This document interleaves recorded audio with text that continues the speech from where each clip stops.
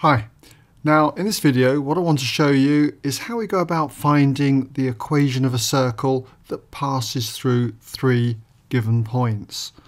And to demonstrate this, I've got this question here where we've got to find the equation of a circle passing through these points A, B and C with coordinates -2, 2, 5, 1 and -2, -6 respectively. Okay, so the best thing you can do in questions like this is to draw a sketch.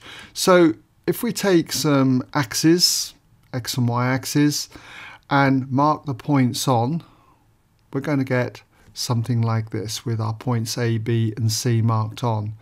And so we're looking for the circle then that passes through these 3 points. And if you draw that on, it's going to look something like that. Now, when it comes to working out the equation of the circle, we need to find the centre and the radius. And you should be familiar with one geometrical fact that if we look at the chords of any circle, okay, like for instance AC, AB or BC, then the centre will always lie on the perpendicular bisector of those chords. Now, whenever you've got a question like this, if you sketch it out, you can generally see which are the horizontal chords or vertical chords if you've got any, because it really does simplify the question.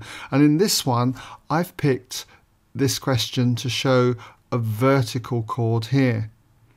So I'm going to start with that vertical chord, AC. It's a lot easier to work with, as you'll see. So if we mark it in, then if I'm going to find the perpendicular bisector, which is going to be a line running roughly through there, I need to find the midpoint of AC. And let's just mark that perpendicular bisector in first of all. So it passes through the midpoint here, and clearly to get that midpoint then I've just got to do the mean of the y coordinates here. So y is going to equal 2 plus minus 6, okay, and then we just need to divide that by 2, the mean of the y coordinates. So if you work that out, you're going to get -4 divided by 2, which is going to be -2. So the equation of our line is y equals -2. We know that then that the centre of the circle, somewhere around here, let's just mark it in, okay, it's going to be roughly about there, is going to have a y coordinate then of -2. Now we've got to get the x coordinate of the centre, and we can do that by drawing, say, the chord AB in or the chord BC in and working out the equation of the perpendicular bisector. Now clearly AB or BC are not horizontal or vertical chords, so it's going to be a little bit more work to work out the equation then of the perpendicular bisector. It's up to you which chord you take. I'm going to take AB, okay? So let's just draw that chord in, AB, and the perpendicular bisector. There we go, okay? So it's going to pass through the centre here. Now, in order to work out the equation of that perpendicular bisector, I need the midpoint, and then I can work out the gradient of AB, and then use the perpendicular gradient rule to get the gradient of the perpendicular bisector, and then I can substitute those values, the midpoint and the gradient, into the equation of a line, okay? And I should be able to work out its equation. And then we'll go on to do simultaneous equations to work out the centre here. Okay, so that's the method. Let's just move on then. So for the midpoint of AB, I'm going to take the mean of the x coordinates for A and B and the mean of the y coordinates. So in the usual way then, for the x coordinate, it's just going to be -2 plus 5 divided by 2. I'll show the working here. -2 plus 5 all divided by 2. And for the y coordinate there, it's going to be 2 plus the 1 divided by 2. So 2 plus 1 divided by 2. And if you work that out, then you've got 1.5, 1.5. I'm going to leave it as 3 over 2 though, and 3 over 2. Much easier to work with if it's expressed in that form. Now we next need to get the gradient then of AB, which will allow me to get the perpendicular gradient of the perpendicular bisector. So in the usual way then, if we look at the gradient of AB, I've just got to do the difference in the y coordinates divided by the difference in the x coordinates.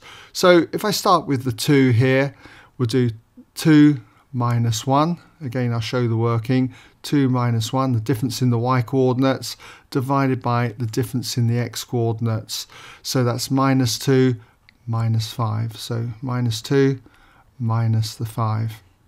And if you work that out, you're going to get a negative gradient. It's going to be minus 1/7. And what does that mean?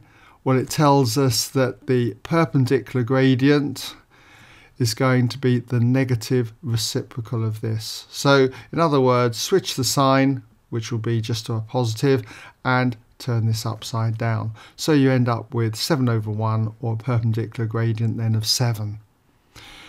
Okay, so that's our gradient of our perpendicular bisector, 7. We know the coordinates of the midpoint here. It's 3 over 2, 3 over 2. So we're in a position then to find the equation of that perpendicular bisector AB.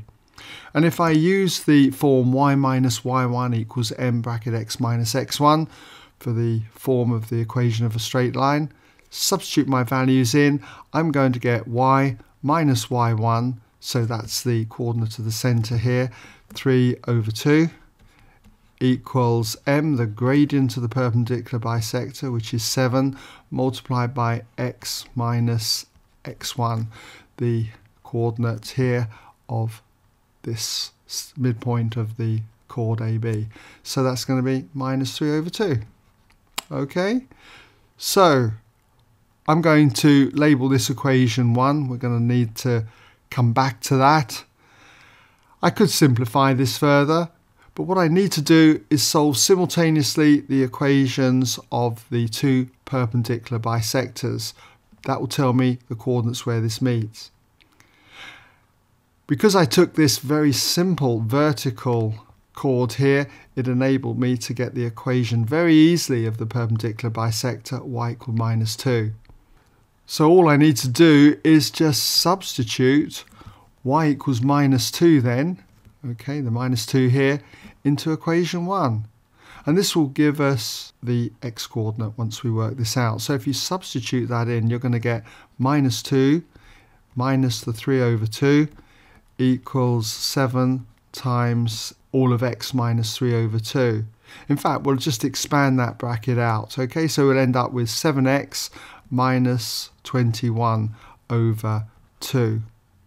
I can see that if I add 21 over 2 to both sides, I'll just get minus 3 over 2 plus 21 over 2. That's going to be 18 over 2, which is 9. So minus 2 plus 9 is going to be 7, equals the 7x. Divide both sides by 7, and it follows then that x equals 1. So therefore, I've got the centre coordinate here. Let's just mark it in, that the centre of our circle has coordinates 1, minus 2. Now that I've got the centre, I just need to get the radius of the circle. So if I start from the centre, I can go out to any one of these three coordinates. I'm going to go out to this one here. Doesn't matter which one you do. So this will be our radius. Let's just see if we can mark that in as R for our radius. Okay. And what I'm going to be doing then is just working out the distance between those 2 points, basically using Pythagoras' theorem. I'll just mark that centre back in again. We've got 1 minus 2 there.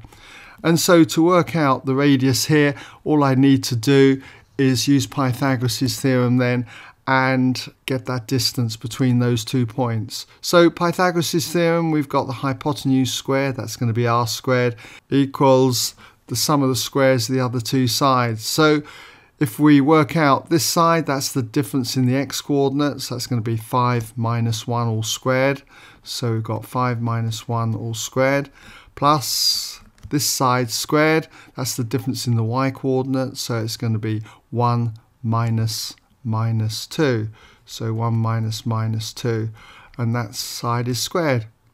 So we end up with 4 squared, which is 16, plus 3 squared, which is 9. And that gives us 25. Okay, you might recognize this as the 3, 4, 5 triangle, because when we take the square root then of 25, we end up with r equaling 5. Okay, for the radius. So now we've got the center of the circle and the radius, we should be in a position to state the equation of the circle. We know the form, it's x minus x1 all squared plus y minus y1 all squared equals the radius squared, where x1 and y1 are the coordinates of the centre of the circle. So what we've got then is x minus the x coordinate of the centre of the circle, that's 1, we square that, plus y minus the y coordinate of the centre of the circle, so that's y minus minus 2, so it's going to be y plus 2.